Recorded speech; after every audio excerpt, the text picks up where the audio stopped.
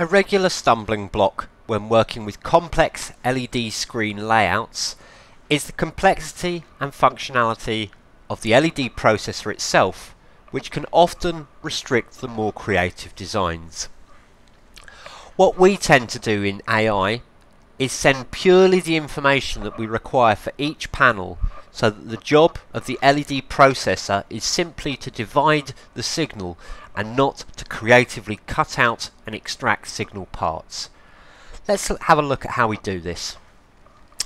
So on my left here I've got this layout that I've designed, and so what we're saying is that of this 16:9 screen I want to show parts on each of these panels, and I only want to show that part of this overall 16:9 image on this panel, this part on this one, and so on.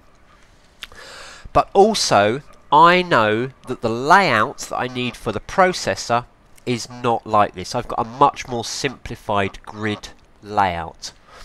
So as well as my template for what I want to sample, I've also got a template for the output. So I can load the output template and then align my sampled pieces to that template to make sure they're in the right place for the processor. So to get the template into the interface, it's this button with the square icon with a circle in the middle. We give that a press and then we navigate to our output template.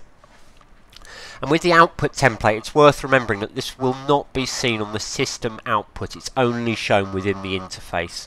And so what I'm going to do is I'm going to cut out block A, and then I'm going to make sure that it's sat above block A on the output. Cut out block B, place it on block B, and so on. So first of all, I'm going to use this region tool. I'm going to loosely draw my region around there, and then loosely draw my region on the output, and then get it adjusted more finely. So if we remember, we need to get the top left corner in first. So I'm going to keep an eye on these guides on the right as I'm doing this. And I'm going to adjust the horizontal and vertical position. Then I'm going to adjust my size so that I trim that nicely. There we go. So we can see that that is nicely in the corner of each of the corner points there. Now all that's set is we need to put it on our output, and then we need to get the correct size, which I happen to know is 240.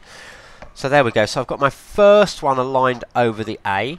So then I'm going to use Control C and Control V to paste the next region. Now it's placed it in the correct place on the output, but actually piece that we're sampling needs to be over a little bit. So I'm going to re-choose the selection tool. I'm going to click on that region, and then I'm just going to roll the mouse wheel like so, whilst keeping an eye both on my output and also my previews on the right.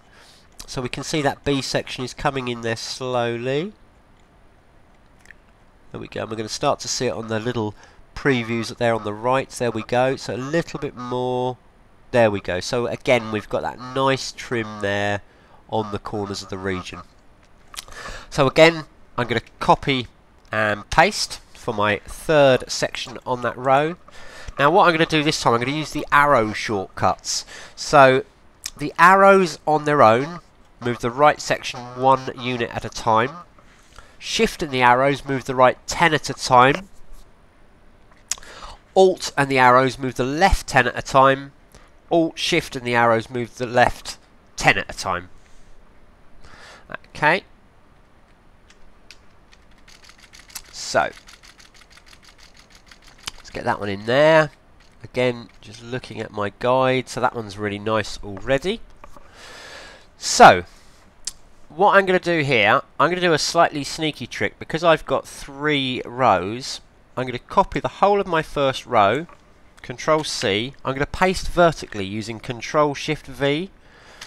And actually I'm going to do that twice so that I can hit that bottom line there. And then I'm going to make the adjustments to this second line. So let's get rid of that third block because we don't need that. So this first one here, I'm going to move this over onto D. So it's Control Shift and right arrows. watching those previews on the right. Maybe a little bit more, like so. And then that second unit is going to go onto the E block,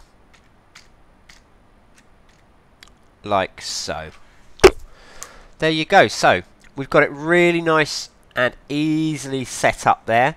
Now I've done my alignment as well, I can actually get rid of this template that I've got in the background just by using the dustbin icon. And so now when I play my video over those pieces, we should see our beautifully cut out sections like so. And if I select all of those panels, we can even see which panel is which.